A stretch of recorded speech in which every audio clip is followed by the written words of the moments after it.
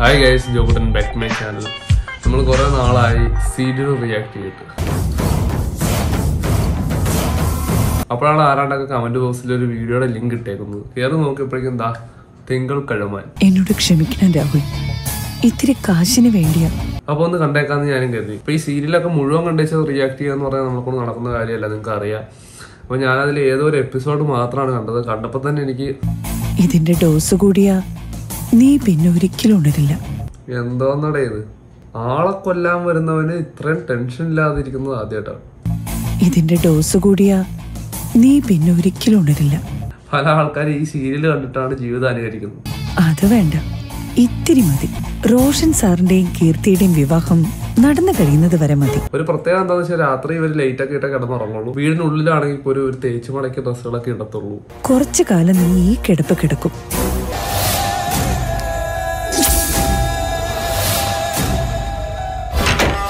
ആരാണ്ട് വന്നു. അല്ല, ഇതാരാണ് ഈ ഭിത്തിയില്?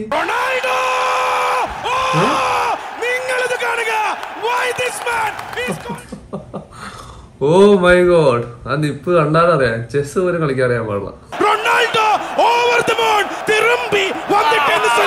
ഡോറ് തുറന്നിട്ട് ഇതുവരായിട്ട് ആള് റൂമിലേക്ക് വന്നിട്ടില്ല. കാരണം ഇത് വെക്കാനുള്ള സമയം കൊടുക്കണ്ടേ. അവൾ വന്നു, സാരി ഉടുത്ത് അവൾ വന്നു ഗൈസ്.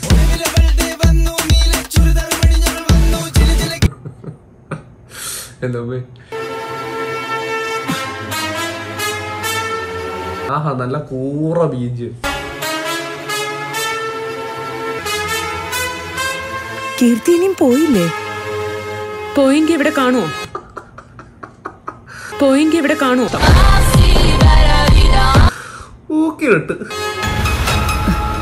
എന്തിനെങ്ങനെ ദേഷ്യപ്പെടുന്നത്? ഞാൻ എന്റെ സ്വന്തം ഇഷ്ടത്തിന് വന്നതല്ല, വിളിച്ചിട്ട് വന്നതാ. വിളിച്ചിട്ട് വന്നതായിരിക്കും. ജോലി പോയ വിഷമാണോ കീർത്തിക്ക്? എന്തിനാ വിഷമം? ഇനി എന്തിനാ ജോലി? ഇവിടുത്തെ മരുമകളായിട്ട് വരാൻ പോവല്ലേ? ഇവിടുത്തെ മരുമകളായിരിക്കും എന്താ ജോലി വേണ്ടേ? രാഹുലിന് ഇഞ്ചക്ഷൻ ഒക്കെ എടുത്തോ? ഇല്ല. അതിന് ഏതൊക്കെ സമയത്ത് കൊടുക്കണമെന്ന് അറിയില്ലല്ലോ അല്ലെ? കൊറേ കാലമായി ഈ ജോലി ചെയ്യുന്നു. ഞങ്ങള് കണ്ട്. മെഡിസിനെ കുറിച്ചൊക്കെ എനിക്കറിയാം. എന്തറിയാന്ന്? കൊടുക്കേണ്ട സമയത്ത് കൊടുക്കണം. കൊടുക്കേണ്ട സമയത്ത് കൊടുക്കണം. കുറച്ചു മുമ്പ് കൊടുത്ത കണ്ടില്ലേ? പോയെങ്കിൽ ഇവിടെ കാണുമോ? ഇല്ലെങ്കിലേ പ്രശ്നമാവും. ഞാൻ പറഞ്ഞുതരാം. അങ്ങോട്ട് വിട്. അത് വിടാനല്ല പറഞ്ഞത്.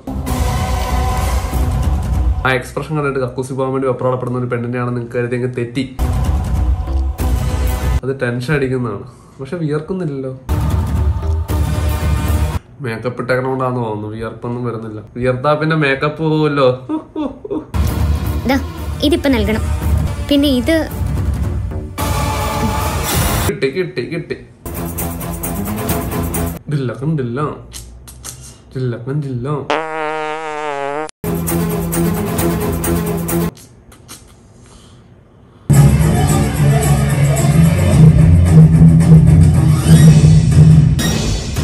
ഇതേത് മെഡിസിൻ? കഞ്ചാവായിരിക്കും. ഇങ്ങനൊരു മെഡിസിൻ ഇവിടെ ഉണ്ടായിരുന്നില്ലല്ലോ. ഇതെങ്ങനെ ഇവിടെ വന്നു? പറന്ന് വന്നു. ഇതെല്ലാം ഡേഞ്ചറസ് ആയ മെഡിസിൻസാ. ഇതെല്ലാം ഡേഞ്ചറസ് ആയ മെഡിസിൻസാ. പേടിച്ചു പോയി. ഇത് രാഹുലിന് കൊടുക്കേണ്ട ആവശ്യമില്ല. ഡോക്ടർ നിർദ്ദേശിച്ചിട്ടില്ല. ഇതെങ്ങനെ ഇവിടെ വന്ന്? പറന്ന് നോക്കട്ടെ. ഓ, ഇതെന്റെ ബാഗിലുണ്ടായിരുന്നതാ. വേസ്റ്റ് ബാസ്കറ്റിൽ ഇടാൻ എടുത്തു വെച്ചതാ. വിട്ടുപോയി. സ്വാഭാവികമായിട്ടും നമ്മുടെ വീട്ടിലാണ് ഇങ്ങനത്തെ ഒരു അവസ്ഥ ഉണ്ടാകുന്നത്. നമ്മൾ തീർച്ചയായിട്ടും നല്ല രീതിയിൽ പ്രതികരിക്കും. പക്ഷെ ഇവിടെ ഈ പെൺകുട്ടിക്ക് മനസ്സിലാവുന്നേ ഇല്ല. ഞാൻ ഇന്നലെ വരെ നോക്കിക്കൊണ്ടിരുന്ന പേഷ്യന്റിന് കൊടുത്തുകൊണ്ടിരുന്ന മെഡിസിൻ ഇത്. അയാളുടെ വീട്ടുകാരായിട്ട് തെറ്റിയിട്ടാണ് ഇങ്ങോട്ട് വന്നത്. മെഡിസിൻ എന്റെ ബാഗിലായി പോയി. ഡോക്ടർ ഏതായാലും ഇങ്ങനെ ഒരു മെഡിസിൻ എഴുതാൻ സാധ്യതയില്ല. ആ വീട്ടുകാരുടെ ശത്രുവാണോ പേഷ്യന്റ്? അവര് പറഞ്ഞിട്ടാണോ? ഇത് ഡോക്ടർ എഴുതിയതാ. പ്രായം ചെന്ന പേഷ്യന്റ് ആണേ, ഉണർന്ന ബഹളം വെക്കും. അതാ. ഇതിന്റെ ഡോസ് കൂടിപ്പോയാ പേഷ്യന്റ് മരിക്കുമെന്നറിയില്ലേ? ഇതൊക്കെ ഇവിടെ വെച്ച അപകടമാണ്. മെഡിസിൻ മാറി രാഹുൽ ഇഞ്ചക്ട് ചെയ്താ എന്താ സംഭവിക്കാന്ന് പറയേണ്ടതില്ലല്ലോ.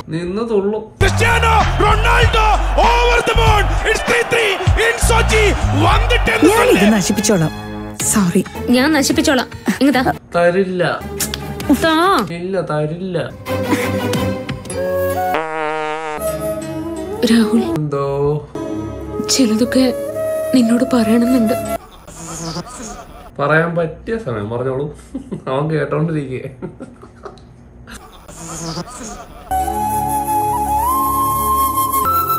വിചിത്രമായ കാര്യങ്ങളാ കീർത്തിയുടെ ജീവിതത്തിൽ നടക്കുന്നത്. പറഞ്ഞവരെ കീർത്തിനെ കണ്ടില്ലല്ലോ. അതിന്ന് വിവാഹം വരെ എത്തി നിൽക്കുന്നു. നിനക്കൊന്നും കേൾക്കാൻ കഴിയില്ലല്ലോ. എന്തായാലും ഒരു ദിവസം നിനക്ക് ബോധം വരുമല്ലോ, എല്ലാം മനസ്സിലാവുമല്ലോ. അന്നൊരു യുദ്ധത്തിനുള്ള വകയുണ്ട്. നമ്മുടെ ധൈര്യത്തെക്കാൾ ശത്രുക്കളുടെ എണ്ണമാണ് അധികമെന്ന് വിചാരിക്കുന്നത് മരണം. അന്നൊരു യുദ്ധത്തിനുള്ള വകയുണ്ട്. പോയി കിടന്ന് ഉറങ്ങ പെണ്ണെ. ഞാൻ പോകുന്നു. നന്നായിട്ട് ശ്രദ്ധിക്കണം കേട്ടോ. ഇത്രയൊക്കെ സംഭവിച്ചിട്ടും കള്ളരെ താക്കോൽ എടുക്കാൻ കാണിച്ച മനസ്സ് നിങ്ങൾ കാണാണ്ട് പോയത്. നന്നായിട്ട് ശ്രദ്ധിക്കണം കേട്ടോ.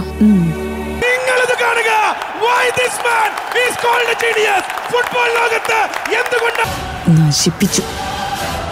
ഇങ്ങേർക്ക് ഭാഗ്യമുണ്ട്. ഭയങ്കരം. സ്വർണം കുറഞ്ഞു പോയോ? നിങ്ങൾ റോക്കി ബോയോട് പറ. ഏയ്, റോക്കി ബോയുടെ അമ്മയാന്ന് തോന്നുന്നു. കല്യാണം കഴിക്കുമ്പോ പെൺകുട്ടികൾക്ക് സ്വർണം കൊടുക്കരുത്, അതാണ് എന്റെ അഭിപ്രായം. ഓഹോ, പിന്നെ എന്തിനാ പിടിച്ചോണ്ടിരിക്കുന്നത്? അത് ഇങ്ങോട്ട് വന്നേക്ക്. കല്യാണം കഴിക്കുമ്പോ പെൺകുട്ടികൾക്ക് സ്വർണം കൊടുക്കരുത്, അതാണ് എന്റെ അഭിപ്രായം. പിന്നെ നിങ്ങൾ എന്തിനാ അതൊക്കെ പിടിച്ചോണ്ടിരിക്കുന്നത്? ഈ നിർബന്ധം പിടിച്ചതുകൊണ്ട് ഞാൻ എതിർത്തില്ലെന്നേ ഉള്ളൂ. നിന്നെ കാത്തു നിന്നാ ഇതൊന്നും നടക്കില്ലെന്നറിയാം. അതുകൊണ്ട് ഞങ്ങൾ ഇന്ന് സ്വർണവും ഡ്രസ്സും ഒക്കെ എടുത്തു. മായ, ഇതൊക്കെ ജയയുടെ കല്യാണത്തിന്. ഓ, അപ്പൊ ഇതോ? ക്ലബിലെ ഫംഗ്ഷന്. ഇതൊക്കെ ഇതും ഇരിക്കട്ടെ. ചേട്ടാ, തിരുവെള്ളം തരോ? പാവം കക്കൂസി പോണെന്ന് തോന്നുന്നു. അവിടുത്തെ ഒരുക്കങ്ങളൊക്കെ എന്തായി? ഡ്രസ്സൊക്കെ വാങ്ങിയോ? വീട്ടിൽ ഇത്ര നല്ല ഡ്രസ്സല്ലേ ഇടുന്നത്? ഈ വീട്ടിടുന്ന തന്നെ ഇട്ടാ പോരെ? അതൊക്കെ അവര് നേരത്തെ വാങ്ങി വെച്ച് കാണും. മോൾ ഇതൊക്കെ ഒന്ന് നോക്ക്. ഇഷ്ടപ്പെട്ടില്ലേ നമുക്ക് മാറ്റിയെടുക്കാം. ഇടം വരെ തീർന്നില്ലേ? ഒടുക്കത്തിലാകാണ് ഗൈസ്. നമുക്ക് സ്കിപ്പ് ചെയ്തു. ഇവള് പണി പറ്റിക്കോ? പറഞ്ഞതുപോലെ തന്നെ ചെയ്യോ? വിവാഹത്തിന് പന്തലിൽ ഇറങ്ങാതെ നമ്മളെ നാണം കെടുത്തോ? ഏയ്, അതിനുള്ള ധൈര്യം ഒന്നും നിന്റെ മകൾക്കില്ല.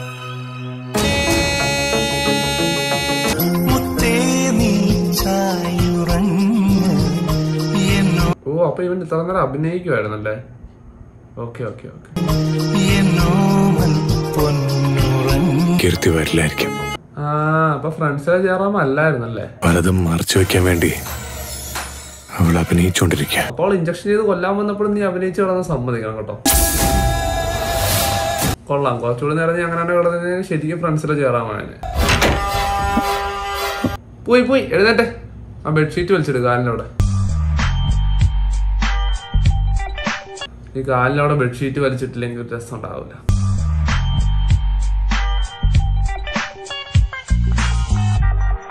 എന്തുകൊണ്ടാണ് ജീനിയസ് എന്ന വിളിപ്പേരിന് പോർച്ചുഗലിന്റെ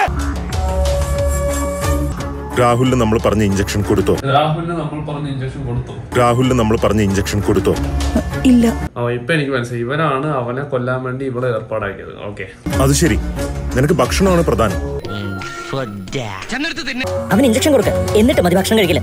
ഇഞ്ചക്ഷൻ കൊടുക്കാൻ ഞാൻ നോക്കിയതാ, അപ്പോഴത്തേക്കും കീർത്തി കയറി വന്നു. അവള് നിന്നെ കൈയോട് പിടിച്ചോ? അവള് നിന്നെ കൈയോടെ പിടിച്ചോ? അവള് നിന്നെ കൈയോട് പിടിച്ചോ? കൈയോട് പിടിച്ചോ? ബി സി കൈയോട് പിടിച്ചോ? അവള് നിന്നെ കൈയോടെ പിടിച്ചോ? ഡി അവള് നിന്നെ കൈയോടെ പിടിച്ചോ? ഇ അവള് നിന്നെ കൈയോടെ പിടിച്ചോ? എഫ് അവള് നിന്നെ കൈയോടെ പിടിച്ചോ? G A few moments later. അവള് നിന്നെ കൈയോടെ പിടിച്ചോ? എന്താന്നോ ഇത്? അക്ഷരമാലയോ? പിടിച്ചു. പക്ഷെ ഞാൻ ഒഴിവ് പറഞ്ഞ് രക്ഷപ്പെട്ടു. ഞങ്ങള് കണ്ടായിരുന്നു. അവന് മെഡിസിൻ കൊടുക്കാൻ പറ്റിയില്ല എന്നുള്ള കാര്യം നേരത്തെ തന്നെ നീ എന്നോട് പറയണമായിരുന്നു. പെട്ടെന്ന് എന്തെങ്കിലും ചെയ്തേ പറ്റൂ.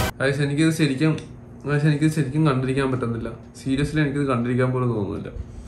ആൾക്കാർ കണ്ടിരിക്കുന്നത് സമ്മതിക്കണം. എനിക്ക് നിങ്ങളോട് പറയാനുള്ളത്, നിങ്ങൾ ഈ സീരിയലൊക്കെ കാണുന്നുണ്ടെങ്കിൽ കാണുന്നവർ കണ്ടോളൂ, അതിലൊന്നും പ്രശ്നമില്ല. പക്ഷെ ഈ സീരിയൽ കണ്ടിട്ട് അതിൽ പറയുന്ന കാര്യങ്ങൾ ശരിയാണ് അല്ലെങ്കിൽ അതാണ് ശരിയെന്ന് ചിന്തിക്കരുത് കേട്ടോ. കാരണം ഈ സീരിയൽ എന്ന് പറയുന്ന സാധനം വല്ലാണ്ട് ആൾക്കാരുടെ ചിന്താഗതി തന്നെ അങ്ങോട്ട് മാറ്റിക്കളയും. ഇവരുടെ ഈ പൊട്ടത്തരങ്ങൾ, ഇവരുടെ ഈ മണ്ടത്തരങ്ങൾ, ഇവർ കാണിച്ചു കൂട്ടുന്ന കാര്യങ്ങൾ, ഇവർ പറയുന്ന കാര്യങ്ങളൊക്കെ ശരിയാണ്, ഇങ്ങനെ വേണം ഒരു കുടുംബം ആയി കഴിഞ്ഞാൽ എന്നൊക്കെ ചിന്തിച്ചു കൂട്ടുന്ന ആൾക്കാരുണ്ട്. പല ആൾക്കാർ ഈ സീരിയൽ കണ്ടിട്ടാണ് ജീവിതം അനുകരിക്കുന്നത്. അപ്പൊ എനിക്കത് മാത്രമേ പറയാനുള്ളൂ. എന്നാണ് എനിക്ക് കാണുന്നവർ കണ്ടോളൂ. എനിക്കിത് കാണാനുള്ള ത്രാണിയില്ല. എനിക്ക് കണ്ടിട്ട് എനിക്ക് ഞാൻ എൻ്റെ വീഡിയോ അവസാനിപ്പിക്കണം. എൻ്റെ വീഡിയോ ഇഷ്ടപ്പെട്ടവർ ലൈക്ക് ചെയ്യുക, ഷെയർ ചെയ്യുക, സബ്സ്ക്രൈബ് ചെയ്യുക. എൻ്റെ വീഡിയോ ഇഷ്ടപ്പെടാത്തവർ ലൈക്ക് ചെയ്യുക, ഷെയർ ചെയ്യുക, സബ്സ്ക്രൈബ് ചെയ്യുക. ഇന്ന് പ്രത്യേകിച്ച് ആരെ സപ്പോർട്ട് ചെയ്യുന്നില്ല, കാരണം എൻ്റെ മനസ്സ് സപ്പോർട്ട് ഇല്ലാണ്ടായി. ഇനി നമ്മൾ നല്ലൊരു വീഡിയോ ആയിട്ട് ഉടനെ തന്നെ വരുന്നതായിരിക്കും guys. So by for now.